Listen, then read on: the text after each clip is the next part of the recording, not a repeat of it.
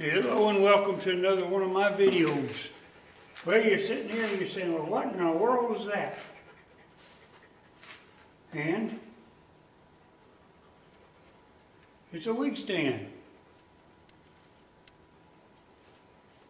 Hang in there and I'm going to show you how I made it.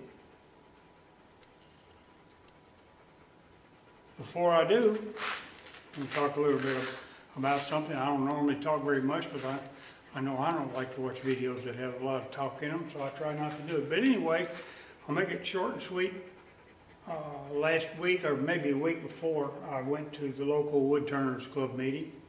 I used to be a member of it, about maybe 3 years ago, and I got out because it didn't offer me anything, and it was run by a bunch of old guys that ran it like a dynasty, and they weren't open to suggestions and stuff like that. So I got out. I didn't see it did anything for me. So I have a good friend that belongs to it, and he, last couple, 3 times, he's invited me to go back. He says, it's really changed, Larry. They voted out the old crew, and they got a whole new crew, and they got bylaws and stuff like that. So I said, okay. So I went last Thursday week, I think it was now, and he was right. It was very, very pleasant, very cordial. I thoroughly enjoyed it, and I'm pretty sure I'm going to rejoin. One thing, the reason I did this is that they had a club deal going where they built wig stands for the local CARTI, cancer hospital. And when I first walked in, they had this table set up, and I asked somebody, I said, what is that, a bunch of mushrooms? And they said, no, those are wig stands. So anyway, I thought I'd build mine different than they do theirs. There's just 3 pieces. I wanted to build a single piece. So, like I said before, hang in there. We'll show you how I did this thing. Ooh, excuse me, got the heat. All right, this is a piece of white oak I got out back. I've got a big pile of it. I was trying to find something small enough because I didn't want to take a very big piece and end up turning it down to something like that for what I need. So I found this now. I wish it was just a little bit bigger. Now it's a little bit on the wet side, not because it's green, because it's been cut like 3 years, but because of the weather. It's sitting out in the rain. I used to cover them with tarps until one day I moved my tarp and there was a big old copperhead looking at me. So I don't cover it with tarps anymore. And I sent him to snake heaven. I don't normally kill anything, but venomous snakes, I don't need them venomous snakes around here with my grandkids and stuff. So anyway, here's the deal. The best way I found to find center is to use one of these templates here, and you can just eyeball it and get it in there. And then, punch a hole, and this one works out real good for 4 inches. I was hoping to get 5, but it doesn't look like I'm going to make it. I think 4 will be enough. If it's not, then we'll do something different. So anyway, that's the way I find center. I find it to be a whole lot faster and really more accurate. Now I'm going to turn this between centers. So I'm going to use this the way I always use. The biggest end is going to be the top of the stand, and the small will be the base. This looks like it could really be pretty. It's got quite a bit of spalting in it. I really don't know how much punk is going to have in it until I, get it down where I do. What I always do is I take the one end with the drive center, and I use a 1-inch Forester bit, and I drill me a hole with about half of this right here. There you go. And what that does for you is that captures this in here so that, if something does happen, it's not going to fly out on you. And I take the other end, except I use these are called step drills. They're mainly for drilling holes like in aluminum and stuff. Aircraft, they make a real neat hole. You can step it down to whatever size. This one goes all the way up to 3/8. So anyway, on the other end, I make this bigger.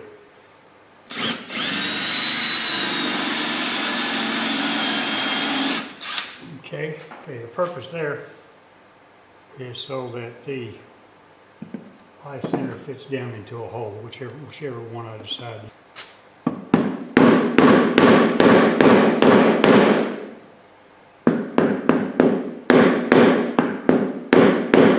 So let's move over to the lathe and put this on. And I'm going to turn it around. It doesn't look like it's going to be any good. I'll seal the ends and set it aside. And what I'm thinking about doing is cutting up a pallet and laminating some of those oak boards together. That usually turns out really pretty. Well, I always like to throw a little how-to in my videos. And I noticed when I was cutting that log for this video that this wasn't really cutting as good as it ought to. I had to push too hard.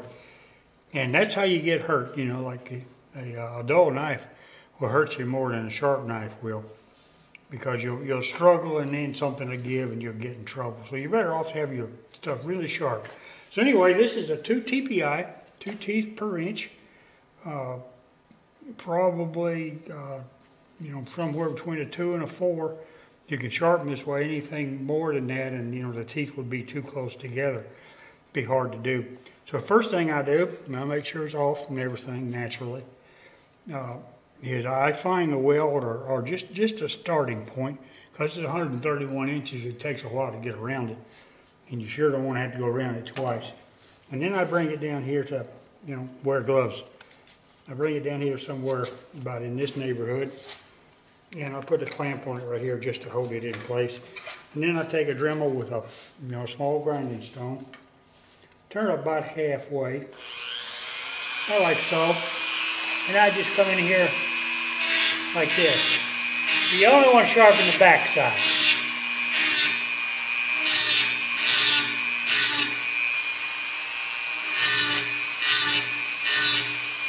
So forth.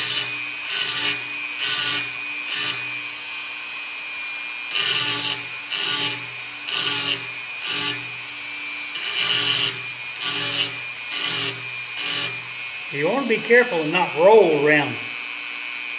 You know, don't roll around it, you'll dull it.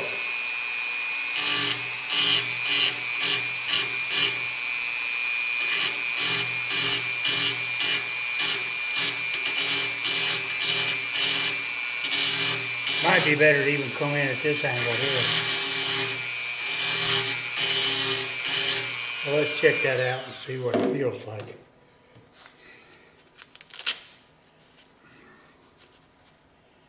Yeah, come on. I'll compare it to some I hadn't sharpened already. Here's some I sharpened down here. Yeah, definite difference right there. Okay, there you go.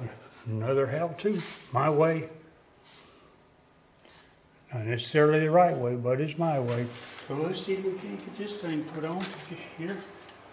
Even with the precautions that I take by doing this and this, I still, when I first spin it up, I like to stand aside a little bit. You just never know.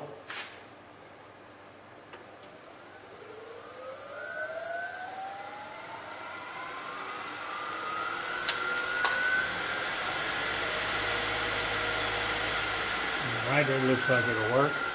Well, I got me a new little toy since last time I did a video. And here it is. It's a 4-inch angle cutter, and I bought one of these carving blades because my grandson was wanting to carve something, you know. So, you know, I was telling him about these. This basically has a piece of chainsaw around there, and I bought this. It's relatively cheap. I think it was like $70. Because I only use a Ryobi rather. I have one other one, that Black & Decker, which I love, but I have several of these tools. So that way I buy batteries and I can just, you know, put them, change them from one to the other. So anyway, what this is you want to come in here and take something like this off. Well, my locking mechanism doesn't work.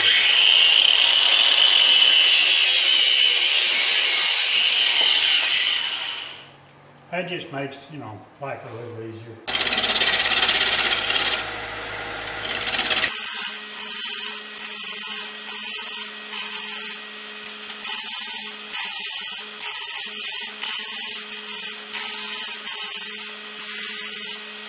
I'm going to just clean it up now and see what it looks like.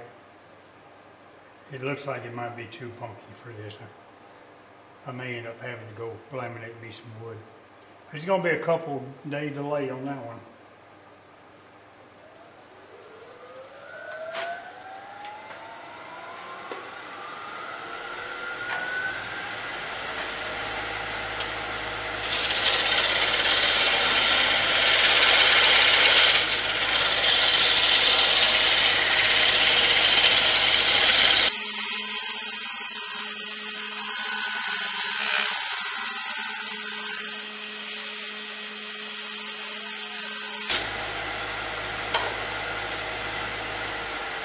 Yeah, let's see what it looks like. See if we can live with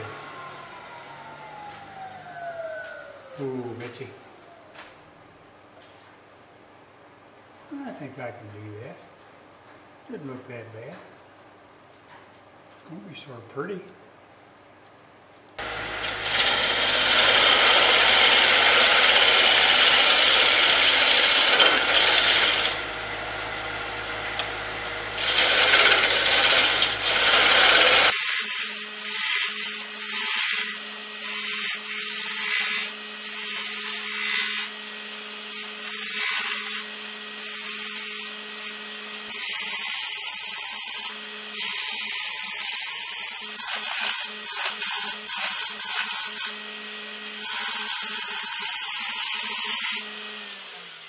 So I'm not going to finish this down here until the end because I don't want to remove my pocket for the drive center until I have to.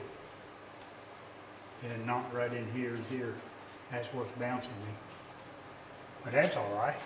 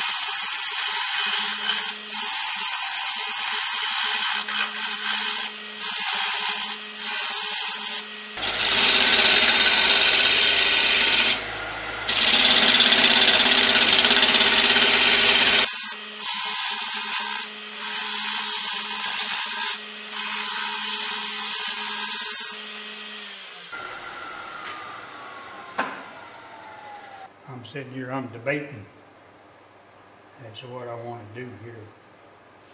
I think what I'm going to do is just go ahead and CA and fill those.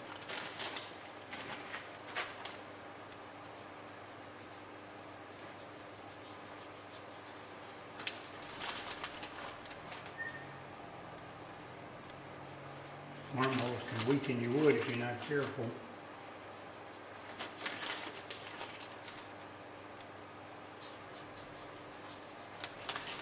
I'm going to worry about getting this all the way up to the surface because I'm going to whittle it down a little bit more.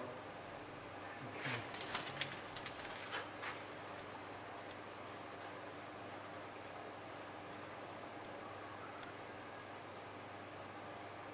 If you got a crack, put it in first so it can go down to the bottom and sort of lay in the bottom of your crack and hopefully keep it from cracking anymore. I'm going to use this old carbide tool. I made this a long time ago. It's been so much stress. You can see it's got a bow down there. The reason I want to use it is because I can get in here a little better with it. Probably not going to go too deep. I'm going to try to get some of this out of here. So let's see what happens.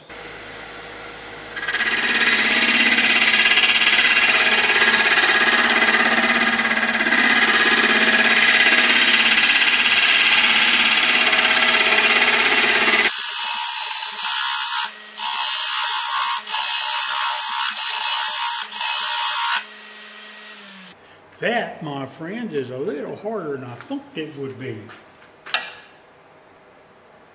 And not enough room there.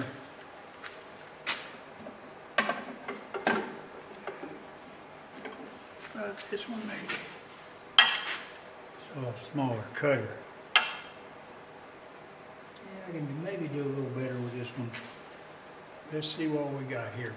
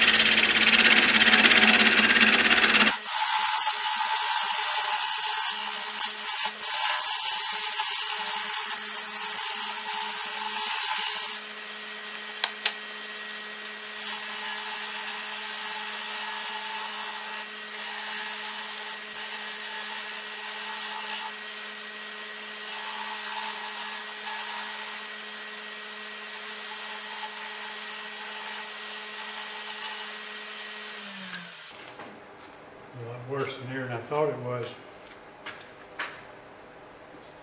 Real bad right in there.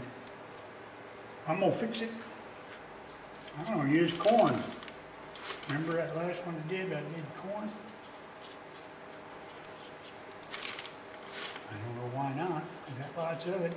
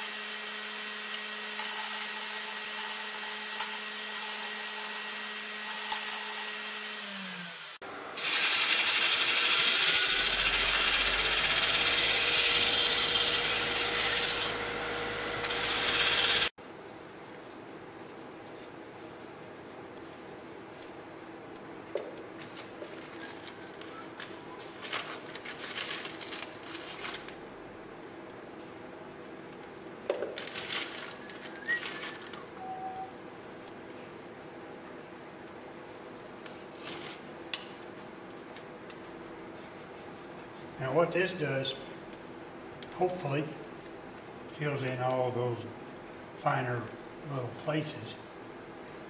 It'll sand off relatively easy tomorrow.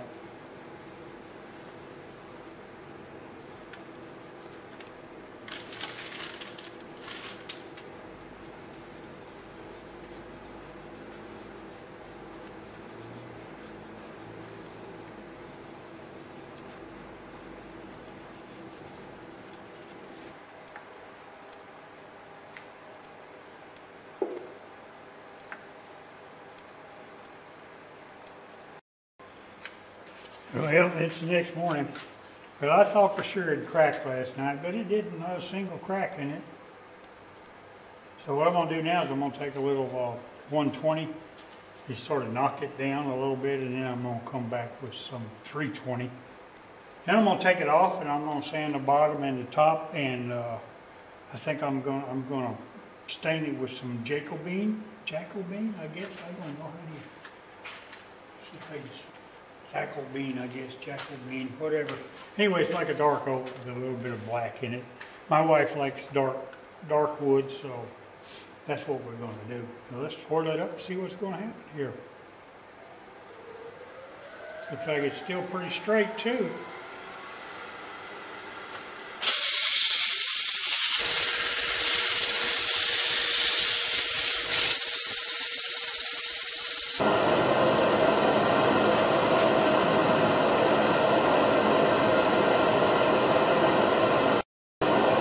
You have to pardon the noise of this thing. Not much you can do about it. Just finishing up with a little 320. It's pretty dang smooth already. Let's just do a little bit here. Not a whole lot you can do about this in here. You know, I could try to get in there and sand it, but that'd be hard to do. And my fingers don't like getting in places like that. So that's really going to be pretty like it is, but I think the stain will make it look a whole lot better. That sealer really works well. I mean, this is really smooth now. Just a little bit of openness of grain up here in the top, but all this is nice and smooth. I'm not sure that putting that corn in there was such a good idea, but oh well. Not going to take it out, that's for sure.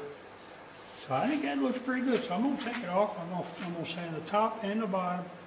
And I'll get the latex gloves and get over here and do a little staining and wiping. Let that dry real good. And then I'm going to put, depends on what it looks like. I got a plan for the top.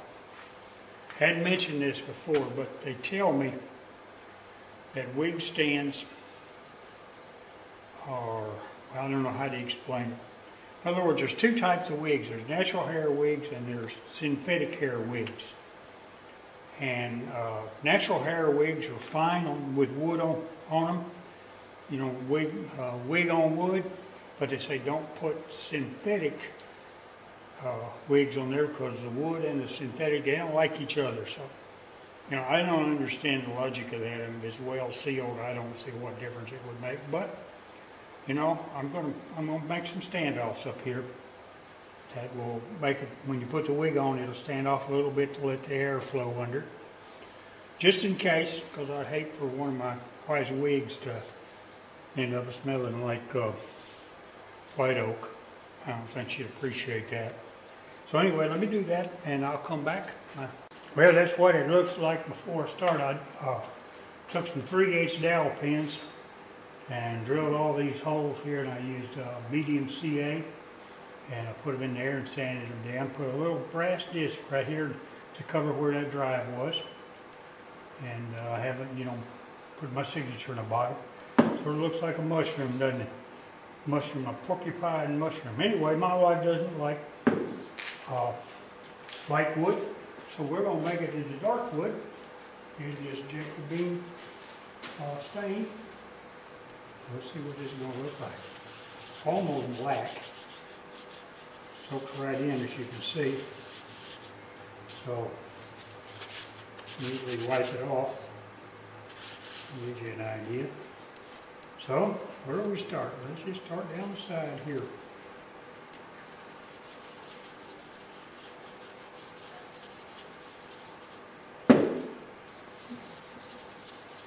All right, I'm done with it. Here it is. It didn't turn out as nice as I wish it did. I really picked about the sorriest piece of wood I had out there. So, but you know me, once I start, I don't quit no matter how sorry it is. Now, you see all these little pegs? Somebody told me, I think it was at that last wood turner meeting, that you couldn't use wooden wig stands on synthetic wigs. And for the life of me, I didn't know why, other than I figured out that, well, it had something to do with moisture that they wouldn't breathe. Some of the guys over there, they made them with wire bales sort of on them, and that was what it was for. And of course, the ladies, they wash their wigs, and then they want a place for them to dry. And naturally, they can't be up against wood, you know, no matter how well you think you got it sealed. So, you know, that's the reason I did this, put them up here so they get a little air under them. This is white oak, stained white oak. It was really sort of rotten crap. I guess all my white oak's probably like that now. It's been out there so long in the weather. Not a real pretty wood, not a real ugly wood. I liked it better when it was light before I stained it, but my wife, she likes dark wood, so I made it dark. So this is an old wig she gave me to try it out. It doesn't look good on me, so I decided I'd put it here. So there you go. That's the way it is. The way it fits right there. Nothing to it. So, if you enjoyed my video, subscribe, give me a like, tell your friends, and above all, call your mama. Hey, one more thing before I get out of here. I went to a ton of websites that sold wooden wig stands, and not a single one of them addressed the question of synthetic wigs or synthetic hair on wooden wigs. So, you know, I would think if all these people are selling them and there's an issue there, at least one or two of them would have mentioned it. So, I'm not so sure I'd put a whole lot of credence in that. You know, of not using synthetic wigs on them. I think possibly you want to make sure your wig isn't wet. I know during the summer these wigs are hot, so I'm told, and you know, you can get sweaty, so I wouldn't put them on there then. You know, they would have some moisture in them. That'd be the only time. Other than that, you know, I wouldn't have a problem even if it didn't have the pegs. So, try it again. See you.